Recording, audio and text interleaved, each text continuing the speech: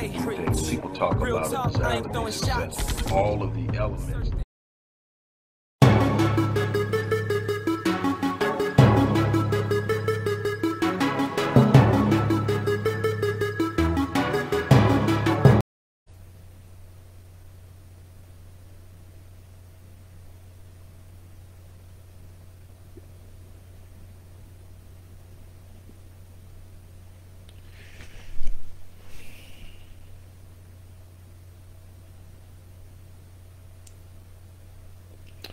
Hello everybody, Dr. Rick Wallace here, dropping in on you. Hope everybody is having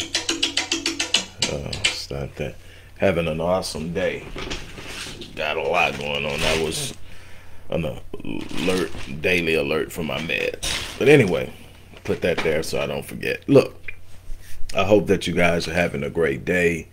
I hope that everything is going according to plan, but that doesn't always happen. We should understand that. We should know that. We should be prepared to take on those challenges as they come about. We cannot be caught up in a situation in which we become frenetic and unglued because the vicissitudes of life stroll into our paradise. We must gain an understanding that life is about moving and meeting the challenges that come before us. Our victories are because we met the challenges head on and we stood firm in our convictions and our beliefs and our desires and our aspirations and our goals. And we didn't turn around. We didn't relent. We didn't fold.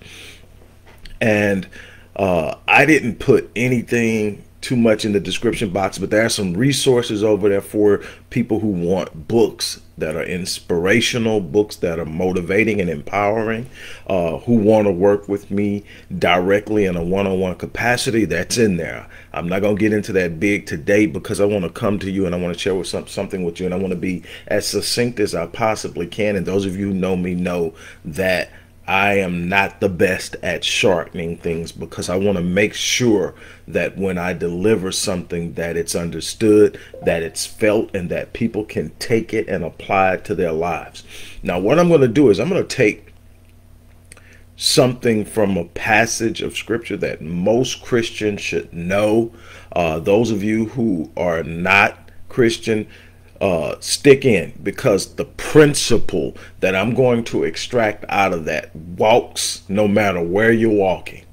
I'm not here to tell you how you should have your relationship with the Most High, but I'm telling you that that disconnection is a big part of the problem. But you have to make that move. All of the restricting things that are forcing you down the alleyway will only frustrate you. So let me get into this real quick. Like I said, I don't plan on taking a whole lot of time, but I want to truly share with you something. Most of you who have followed me know I talk about it a lot. 2012 by far was the worst year of my life. So much went on. I lost a sister. I lost a brother-in-law. I dealt with the total collapse of what I had worked years to build in the way of my business. I mean, if there's a such thing as rock bottom, I was there. I was on my back. But I was not out. There was something going on inside of me. And there was this thing inside of me that wouldn't quit. And so I'm here and I'm thinking and I keep saying, man, why is this particular passage just ringing in me? And it was, and David encouraged himself in the Lord. And that's the only part that I could get. And I'm like, okay, why is this coming back? Okay, I need to learn how. And let me tell you something. There are going to be some times when no matter how many people you have around you, you can't seem to find the encouragement. If you're lucky, you have someone like me that's like plugged in. You know, having Marion in my life means that there's always somebody that's speaking me up, that's encouraging me, that's holding me accountable as well, that's not allowing me to get caught up. We don't do pity parties here. We don't do any of that. We sit up and we know we've got some stuff we got to deal with. We are aware. We are very, very cognizant of spiritual warfare, spiritual battles. And I'm not talking from a religious sense, that old cliche stuff. I'm talking the real live warfare that we fight every day, that flows through these different places and stages in our lives, from our mentality to our spirituality to our emotions to our physicality. We're feeling it in every area of our lives, whether we understand it or whether we know it or we know how to deal with it. But I remember going through this. I mean, I'm literally at a point during this time where I have lost everything. And then something says, just go to the scripture, because it kept coming to my mind. And I'm going to paraphrase it so I can get through to it, so I can make it make sense to everybody. But this is a time during the rise of David, before David became king. David had been anointed by Samuel, but he had not yet become king. Saul was still king, and Saul had become intimidated and frustrated by David, and so he was in pursuit of David to try to kill him. But yet David had this inexplicable or unexplainable respect for God's anointing on Saul. So no matter what Saul wanted to do him, David wouldn't kill him. There were times that David snuck in a cave and cut a piece of Saul's cloth to let him know, I was there and I could have killed you, but he wouldn't kill him. As a matter of fact, at the end of the game, the person who claimed they had killed Saul, David beheaded. So that's the kind of respect that David had for Saul. But David was with a band of guys, and they were moving around, they were doing things, and they had left a camp in a city they called Zilgag, and they went off to go do some stuff, him and his band of warriors, so to speak. And when they got back to Zilgag, the city had been burnt, and all the women, children, and even the men that were left behind had been taken. All the spoils and everything that they had gathered had been taken. And they wept, and the Bible said that they wept until they had no strength to weep any longer. And then the men became frustrated and were talking about killing David. They were going to stone him. And it's at this point that the scripture says that David encouraged himself in the Lord. Now, the word that is interpreted or translated encouraged in some Bibles, strengthened in others, is Kazakh. It's a Hebrew word, Kazakh, and it has a massive, heavy connotation of encouragement and being strengthened, but in specific self-encouragement, strengthening oneself in a knowledge of self.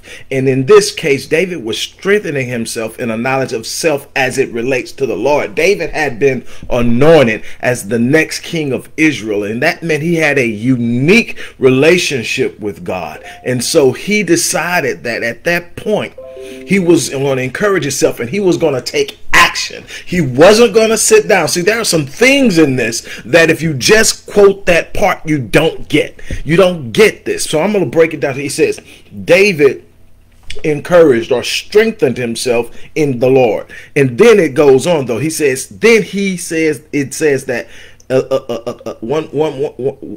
skip over one scripture where he tells the priest to bring in the epic, but then he comes right after that. He says, and David inquired of the Lord. In other words, he sought the advice and the counsel of God. And in it, he asked, should I pursue these warriors or these troops or this band that has raided our camp and took our women and took our belongings? Should I pursue them? Will I recover what has been taken? And God said, you surely shall pursue them, and you will recover all that has been taken, all that has been lost. And when I looked at that in 2012, I said, wait a minute. It has been lost, but it is not gone forever. That if I can get my head together, if I can keep myself from losing my mind in this terrible time, I will recover. And so I started a process of recovery. I'm telling you a story because I want you to understand that. And then I want you to understand that there's not this straight shot to elevation that most people envision. And that's why you get frustrated, because it's easy to sit down and watch videos and scroll down your news feed and timeline and see all these people talking about what they're doing and how they're living and all of this stuff, and think something's wrong with my life. But they're not telling you the story behind all the glory that they are putting before you. They're not telling you how many times they failed before they got their business to work. They're not telling you how many times they had to refinance in order to fund the business when things got lean. They're not telling you how many times they were behind and needed to catch up, and that they were in fear of losing everything. They're not telling you all of that. Statistics tell me, and all the stuff I've studied, that the average millionaire will go broke 3 times over the course of their life. They're not telling you about the broken moments. They're not telling you about everything they're going. They are only showing you that. And then you get caught up in what you see and think that there's this straight shot, but there isn't. It's full of winds and turns and twists and upside downs and inside outs and moments of trepidation and uncertainty and fear that you've got to overcome, because it's in that encouraged moment where, and that's what the word encourage means. It means to take a person from a place in which they are not filled with courage, and to give them internally what is necessary to find the courage to take the action. It wasn't simply that David encouraged himself in the Lord. David encouraged himself so that he could inquire of the Lord, so that he could take the proper action. It's not about sitting still. It's not about hoping to be rescued. It's about sitting up and knowing what you're capable of, and then marching into the situation with a clear-cut plan of how you're going to work it. Being willing to adjust as you move, because things change. But let me tell you, I went on and I started and I had to rebuild it. And I got back in the last 2 years up into round about this time in 2019, last year. Things are going. I mean, last year was a great year. Despite the end of it being horrible, I still had the best year I had had. And so I'm thinking, okay, great. Then all hell breaks loose. I end up losing my main channel on YouTube, which was the channel that I pushed and promoted a lot of my goods out of and earned a large portion of my revenue from. They snatched it. With no cause, no warning. There's nothing you can do about it. That's one of the things that I'm pushing now, is that we have to create our own platforms that we own. It's good to use Facebook. It's good to use YouTube. It comes with a ready-made system that gives you access and allows you to do the things that you need to do. But you have to also start making sure you become more and more increasingly autonomous as time goes, so that when those avenues and doors close, which they will, nothing is set to be stuck in indefinitely. There's a need in which you have to be able to, hold on, let me clear that so it doesn't keep doing that. Okay. In which you have to keep doing and changing and evolving. But anyway, I go and I get there, and then at the end of last year, I lose the channel. Then 2 days after I lose the channel, I end up in the hospital in ICU with what we now know was a mini stroke. And I had been having them and didn't know that's what it was. And so I'm there, and then I come out, but now I'm coming out to a decrease in revenue where my family is depending on me. I'm talking to you, I'm sharing with you. I'm probably sharing with you more than my wife wants me to right now, because she believes we're under spiritual attack. But I'm built for this. I want somebody's out there going through something, and they need somebody that's got enough courage to share with them what it's really like, so that they can see what the other side, what it takes to get to the other side. So I'm sitting there and I'm going, okay, I'm going to figure it out. I enter into, when it comes to investors, I have had very few over the course of my life. When it comes to them, I enter into a contract that says I offer a guaranteed return of principal. That means even if what I'm asking you to invest in turns belly up, I'm going to give you your money back. And it's not the best business practice, but it gives me a peace of mind and it holds me accountable. So I'm not running willy-nilly with people's funds. So then I've got these people, but that's okay because I'm getting them paid back. But here's the thing. It gets worse. Can't I go through all these processes to get the channel back? Doesn't. Have to start over. Have to work and do things a different way. Have to promote my stuff through different channels. Have to find different ways. But I keep pushing. I keep pushing. I keep pushing. And then here comes March. Have 5 heart attacks. 2 major ones.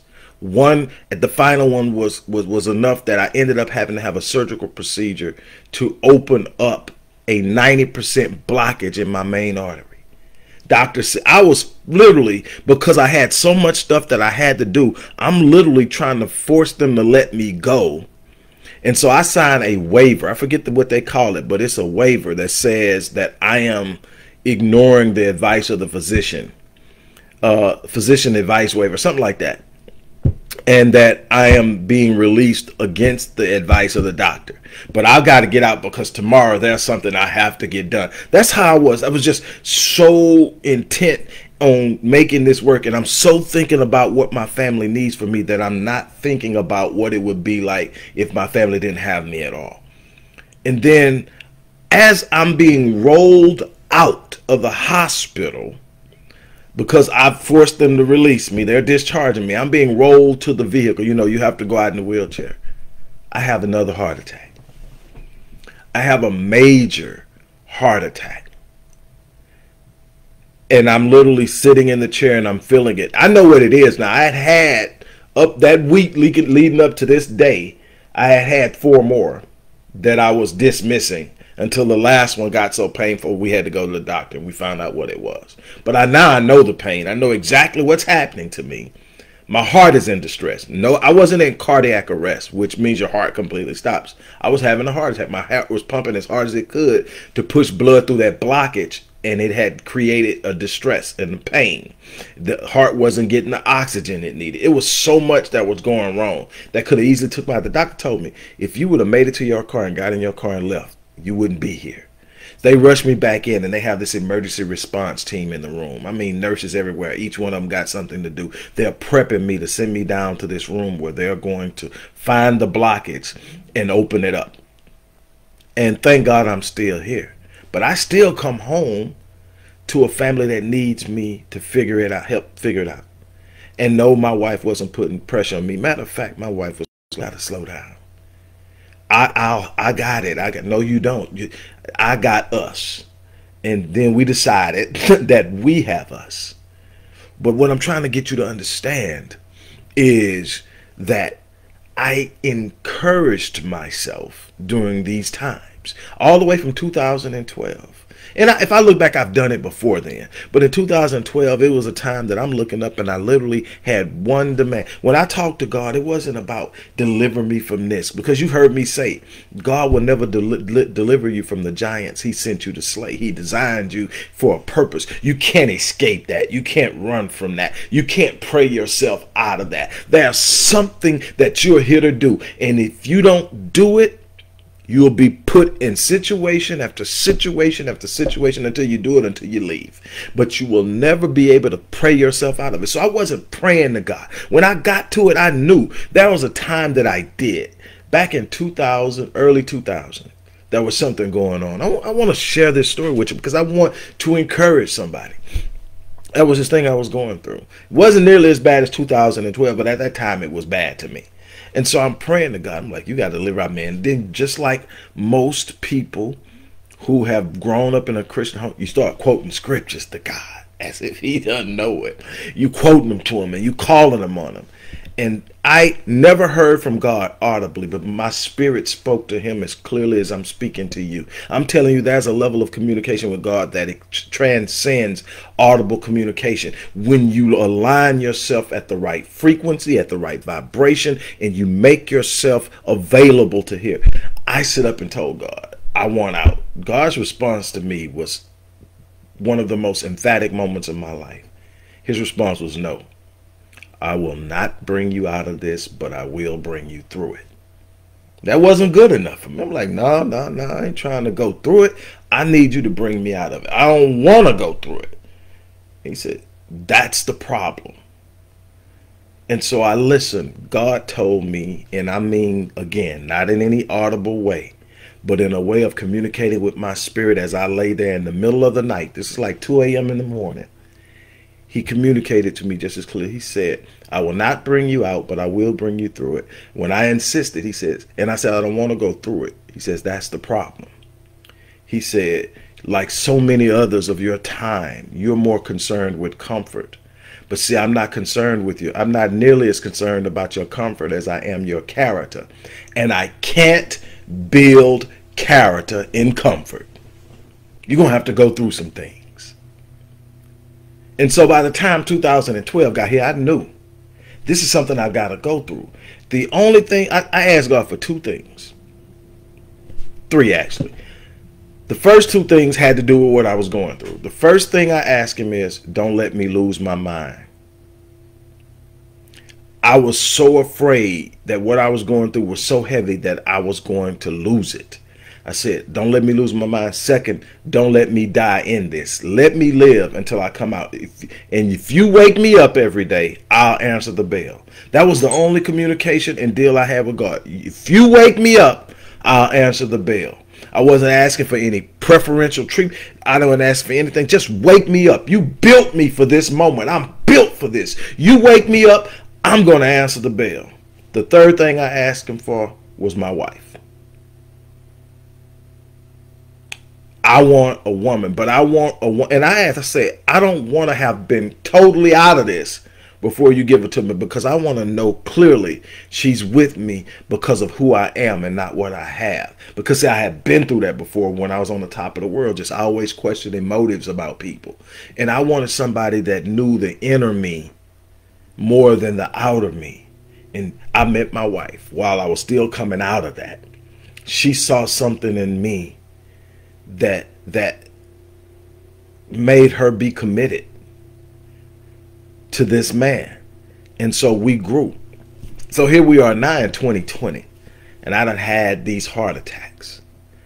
And now I got to find a way to get myself healthy and at the same time be a force in the life of my family. And I mean, everything is coming from every direction. When you got a blended family of 13, it's never a quiet moment. That's 13 kids, not even counting the grandkids. We up to what, 9 now? And so all this stuff is coming, and things are, it's this tension. That's the other thing you got to understand. Life is a continuum. There isn't this super push and flow and then life, you just flow through it. It's moving forward. Then the tension in the continuum will catch you at a moment when you find yourself moving a couple of steps backward. And then you're moving. But see, the thing is, I'm going to tell you something, what I had to realize in this. I went back and I looked at the scripture again. And in the scripture, the part says, David inquired of the Lord. And then it hit me. How many people are inquiring of everybody else about their situation other than the Almighty, the Most High, God? Who are you inquiring of to tell you the next step? Who are you inquiring of to give you assurance? Who are you inquiring of to establish your identity? Who are you inquiring? Some of you are inquiring of people who haven't even found their own place. Some of you are inquiring of people who have spent their entire life wishing that you failed. I had to realize there were some people in my circle that were literally having a celebration at the thoughts of my demise. And I had to realize that some of those people were people I care deeply about that just could never be satisfied with what I had did. And they wanted to see me and see what it felt like to see me struggle. And I had to stop needing their approval. I had to stop seeking their advice. I had to be strong enough in my relationship with the Most High that I inquired of God. At the end of the day, I'm going to the final source, the final say-so. The final say-so. I should have been taken out a long time ago. I shouldn't have made it to 20. I shouldn't have made it through 2006 to 2012. I shouldn't have made it through multiple strokes from 2015, excuse me, to 2019. Being hospitalized. Go all the way up until 2015. Never be hospitalized. And then to be hospitalized in multiple successions behind something I wasn't understanding. And it should have took me out. The stroke should have took me out. The heart attack should have took me out. The stress of it all should have took me out. But I'm built for this. I learned how to strengthen myself in God. I learned how to inquire of God. I learned how to be committed and confident in what I received from God, that no matter what was going on the outside, I still knew my internal truth. Let me explain that to you, then I'm going to be done. There's a part in Romans chapter 8 that talks about, and the Spirit bears witness that we are who God says we are. The Spirit bears witness. In other words, we all have a spirit. That's the most internal part of our being. That's the energy and life force of who we are. He said, but our spirit communicates, there we go, that frequency, that vibration. When you find it, when you get high, when you get rid of the envy, the jealous, the hatred, the anger, the bitterness, all that stuff that's low frequency, low vibration, low energy, that can literally be tested with a Hertz meter. You can literally test your vibration and your frequency with a Hertz meter. When you are having all of these negative emotions, jealousy, envy, strife, bitterness, all this stuff, you're down 200 hertz or lower. But when you start talking about being full of gratitude, you get to 550. You talk about authentic love, you're at 500. When you start entering into the idea of enlightenment, where God starts to give you revelation about things that haven't happened yet but will happen, you're at 700. Now you're in that place where God can communicate directly with you. But see, the Spirit bears witness. Let me tell you about that. People used to look at me when 2012, when I was going through, the few people that really knew just how bad things were for me, they would look at me and they would go, how in the hell are you smiling? You're in denial. Do you really need help? You're in denial. I'm not in denial. I see the circumstances. I'm aware of the circumstances. I'm not denying the circumstances. But what you don't understand is I got a direct connection with God, and my spirit is speaking to his spirit, and his spirit is bearing witness to my spirit. And there's something in my spirit that disagrees with my circumstances. That right there. How you could be in a place where everybody's looking at you and thinking that life is about to take you out. I've seen people on their deathbed in that place and say, something in my spirit disagrees with my circumstances. Something in my spirit disagrees with your prognosis, doctor. Something in my spirit disagrees with what you're saying about my marriage. Something in my... You better learn how to connect and listen to your spirit. On that note, look, I could do this all day, because see, I can count so many times that I was counted out. I can count so many times that people who were silently my enemies while declaring themselves as friends were celebrating my demise.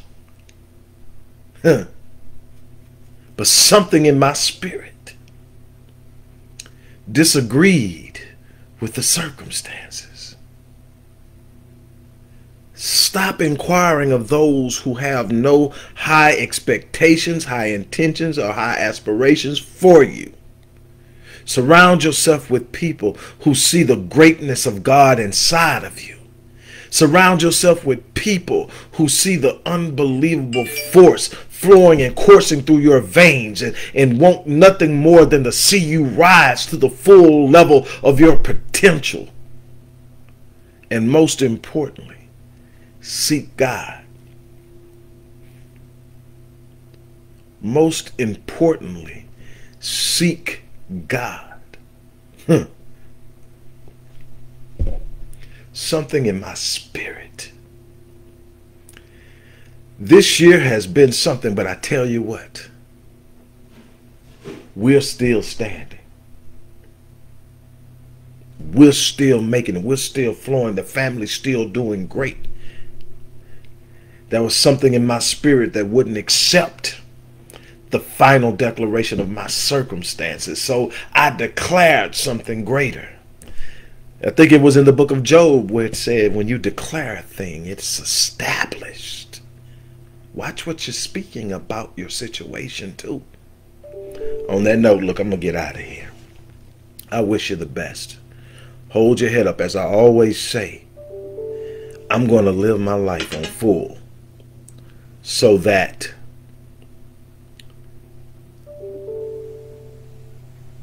I die on E. You're like, Doc, what do you mean?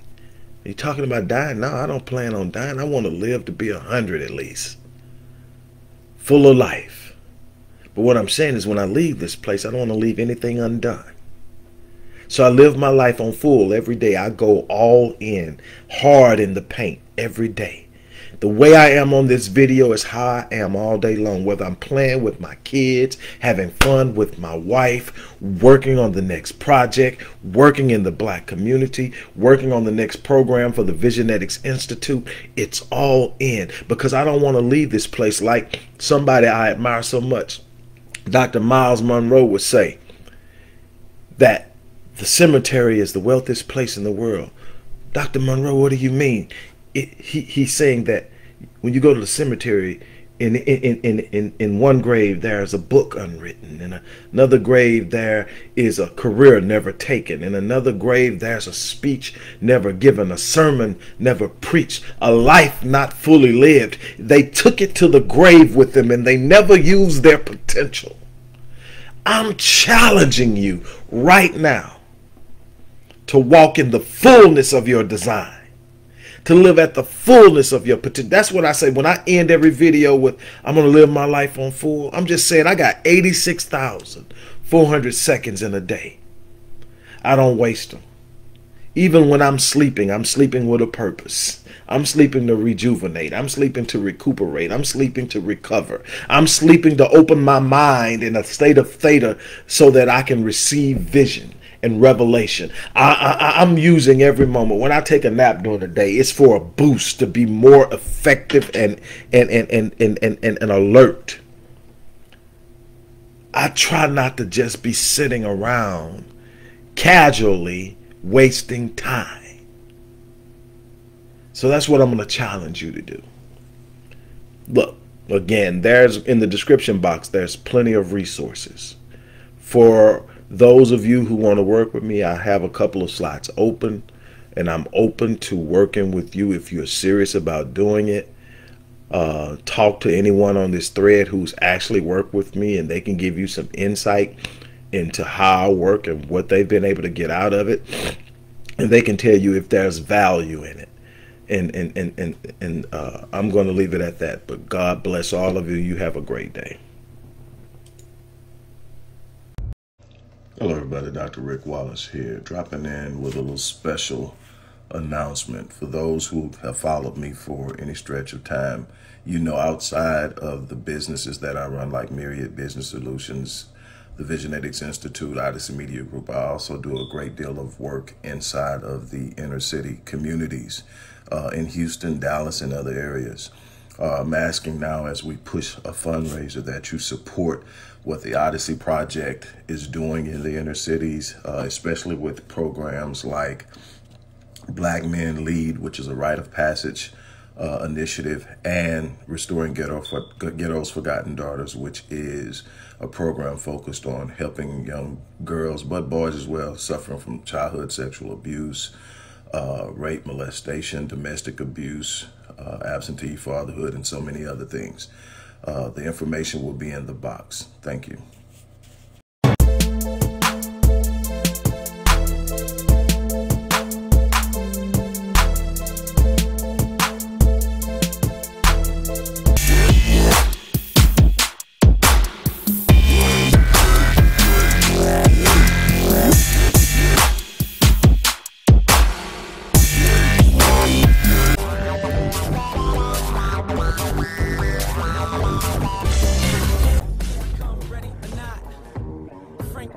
from a conceptual perspective, do you think people talk about a desire to be successful? All of the elements